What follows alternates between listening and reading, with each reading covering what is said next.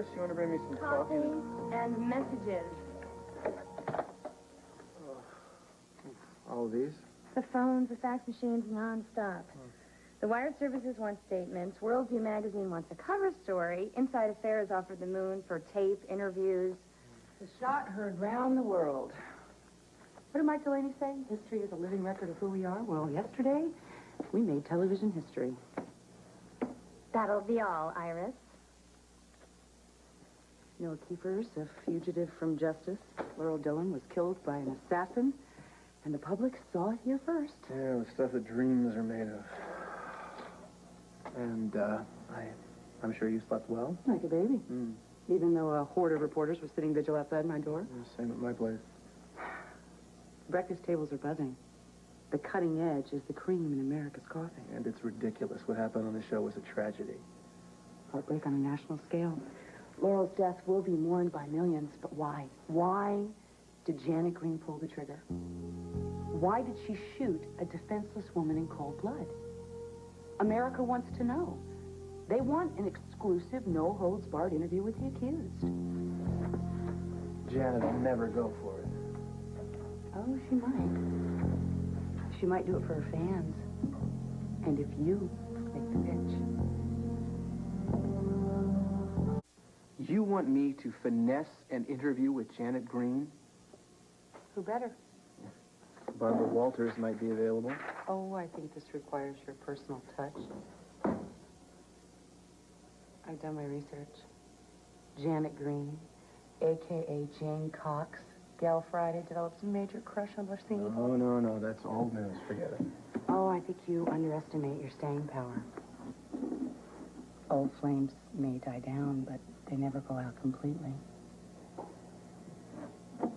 Light a match under Janet. Oh, I see. You fiddle while I burn, right? No, thank you, Liza. I don't want anything to do with Janet. Well, hello, this is your job. What? To glorify a serial killer? No, to report facts. Liza, people don't want facts. They want the gory details. You and I both know that people don't know from their state center, but all of a sudden, Janet Green is a household name. So we cash in on that. She's probably writing her memoirs even as we speak. There'll probably be some kind of bidding war. I can just see it now. The vultures circling in formation. Since when have you risen above it all?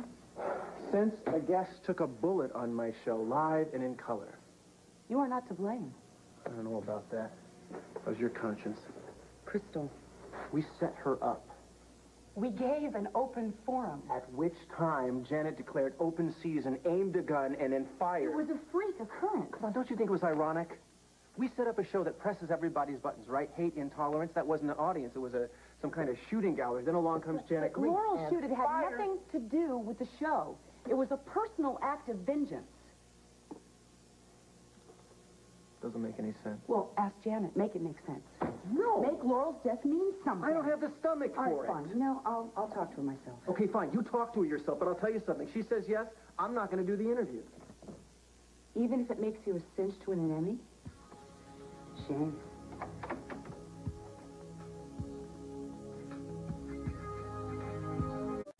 Okay. Okay. Talk to you soon. Worldview magazine. Wow. Mike? Got a minute? Yeah, sure. You want a seat? No. Can I get you anything? No. Thanks.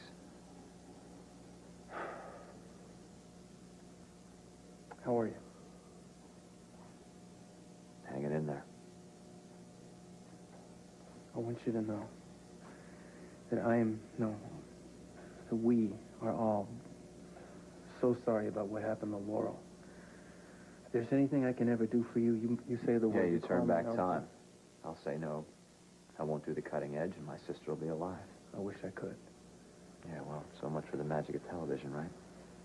What about the tape? The footage? Come again? The footage, the killing. What are you going to do with the tape? Michael, I met with WRCW's owner and the station manager last night to discuss this, and It was a very grueling conversation. We weighed the pros and cons very carefully, but in the end, Adam, Liza, and I all unanimously thought that we should air the episode, carefully edited. We think it makes a very, very powerful public service statement, okay? With a very strong anti-violence stance. You want to use my sister's murder as a public service? Are you kidding me? Policy of WRCW. What are you going to title this thing, huh?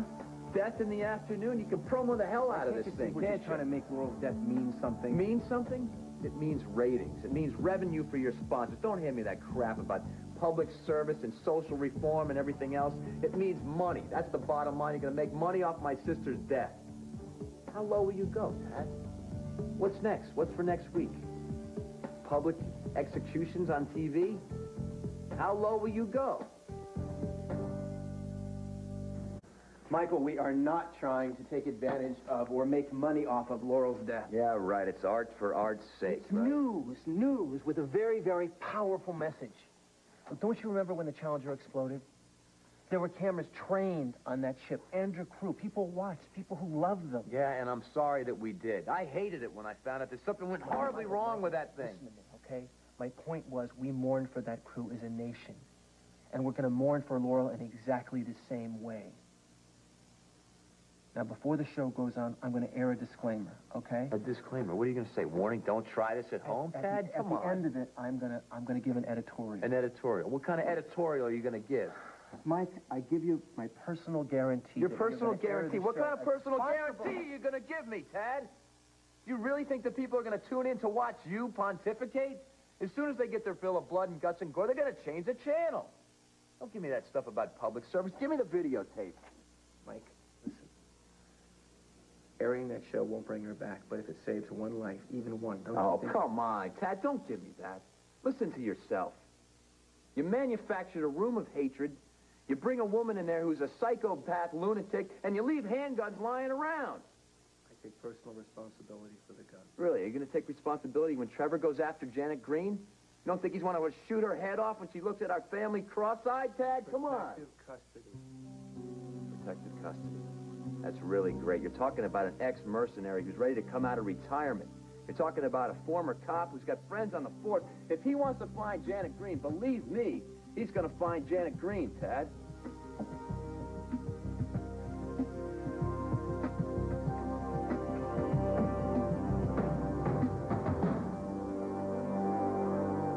Trevor, no. Well, I talked to Janet.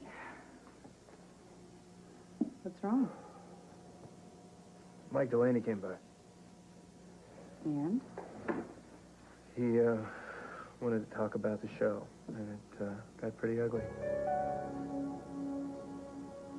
I was right, Liza. There's no black and white, just endless shades of gray. Well, I trust your instinct. What does your heart say?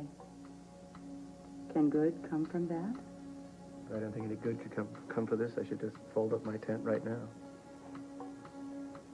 Well, we've got to air that show. It's our only hope.